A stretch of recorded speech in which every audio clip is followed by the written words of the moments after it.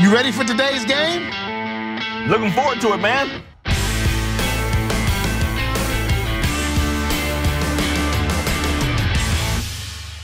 There's one food you got to have at a Philly tailgate. Cheesesteak. Gotta have cheesesteak. Who do you think would make the better quarterback? Did you ever throw any touchdowns? I got 3 touchdowns. Do you? To my credit. Really? Yeah, halfback passes. You didn't throw any? I threw a lot of passes. What makes a franchise QB? The franchise quarterbacks are the ones that change the trajectory of that franchise.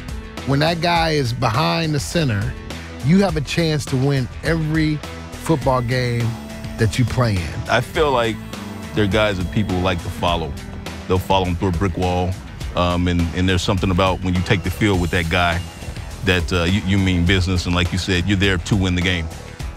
What traits do you think a player needs to develop in order to be a legend? There has to be something burning inside. How determined are you to be great? You know, is it really a priority?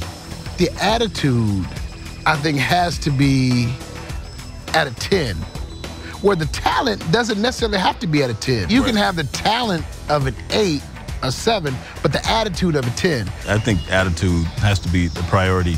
I think most great players are thinking about the moment. You know, I wasn't thinking about, you know, far off Hall of Fame or anything like that. I was thinking about that moment. How can I be great in this moment? That's right now? Right now. When do you think a player should be considered elite? Whenever, you know, social media says you're elite, you're elite. You know?